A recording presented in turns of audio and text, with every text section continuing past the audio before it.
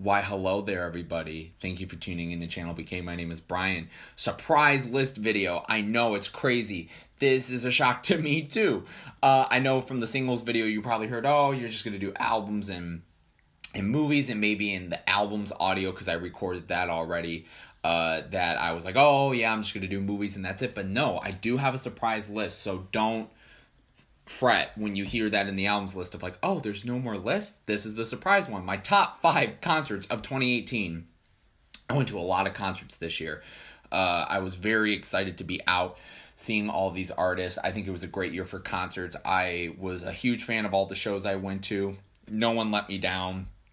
I had a ball. I had so many fun stories. I went with so many awesome people.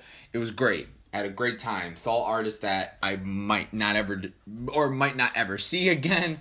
It's crazy. And it was cool. And I was trying to think of another cool list, and I thought this was one that would make sense. So without further ado, we are going to do honorable mentions, and then I'm going to be doing the rest of the artists. And like I said, it's only a top 5. So for the honorable mentions, in really no particular order, but I guess it is somewhat in an order of like a 8, 7, 6. I got the Tomorrow's Modern Boxes tour from Thom Yorke. I got the Rats on the Road tour from Ghost. And I got the Mirror Master tour, Young the Giant. Without further ado, though, let's just get into this list. At number 5, the I'll Be There tour, BROCKHAMPTON. I thought the set list was great. I thought their energy was spectacular. I was so excited that I was able to get in a little bit early to this show. This show had a lot of a backstory to it with someone that I was supposed to be going with, and then, you know, there's just a very long story to that, and so I dragged Brett along to it, and it was such an amazing show. I love the production behind it. We were in the pit, basically, and, you know, me being 23 years old, I'm like, I've never been in a mosh pit before. Let's see how this goes. Third song in, they opened the pit. I was up for like 3 seconds, and me being scrawny as shit, I fell down and was on the ground for about 30 seconds with like 8 people falling on top of me. And this guy got me up and saved me. And the first thing out of my mouth was, where did my beanie go? Because I lost my freaking beanie I bought. Luckily, I did find it. It was amazing. But I thought it was crazy. It was just insane. I thought their stage presence was awesome, and just the performances were great. And again, like, they did such kind of a unique set list, and it was so awesome to hear this new album live, and obviously some of their older singles as well. So definitely a great show. And number 4, we got the Flower Boy tour, Tyler the Creator. This was earlier in the year. Vince Staples opened the night. I went with Montez, and this show basically had it all. Tyler was having fun with the audience. He was letting us get involved. I thought the set list was great. He basically did mostly all of Flower Boy with some of his bigger singles back in the day. I loved the stage setup. Again, this was actually at the same venue as the Brockhampton show. We weren't in the pit, though. And I just was a huge fan. His energy was great. His performance was great. It was so magical. And I just thought the arrangements and kind of what he was doing and playing with was super cool, super dope. And I was a really big fan. It was, again, cool to hear my favorite album of last year played live. And again, I thought it was just a really cool and dope show. I did see Tyler back when it was All of Odd Future, when they first blew up, when Earl was, you know, off, and, you know, and they were doing the whole Free Earl thing, and that was also a fun show. But I definitely think this was a phenomenal show, and it was nice because Tyler barely comes to Detroit, so it was cool to have him come and to get on this tour. At number 3, we got a Moon-Shaped Pool tour from Radiohead. Their 3rd time in their whole career coming to Detroit.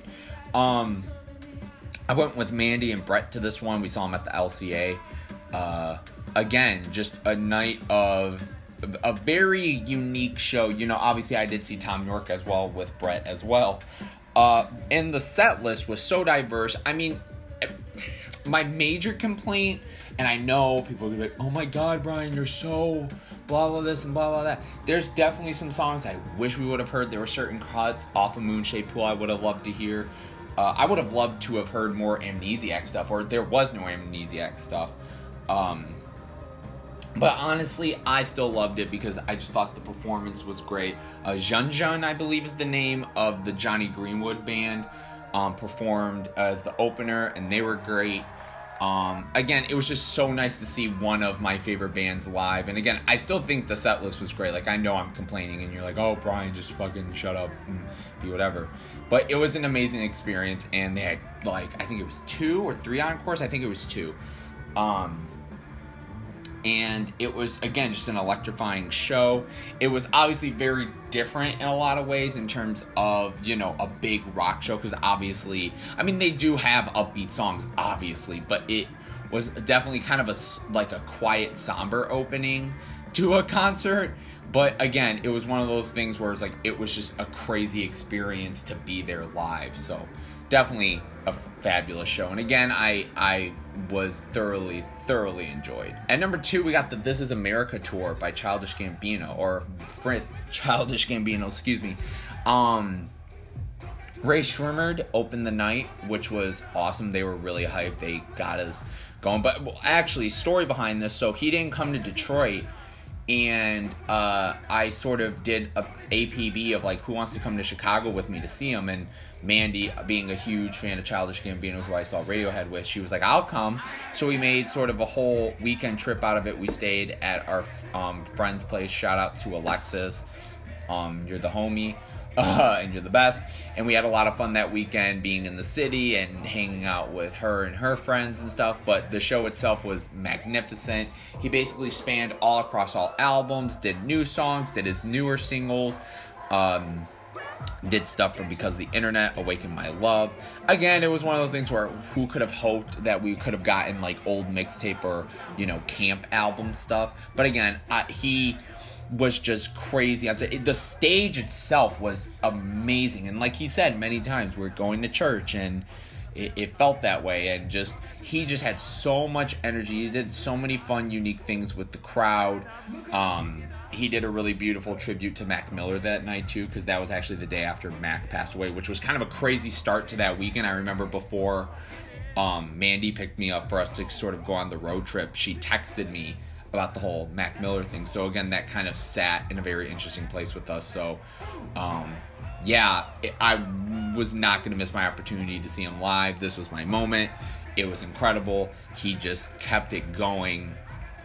And yeah, it was awesome. It was just such an electrifying show. Again, just the whole stage setup was so cool, and it was, again, just a really nice experience with it, and it was amazing. But at number 1, we got the Cocoa Sugar tour, Young Fathers. Again, saw them in Chicago at the Bottom Lounge.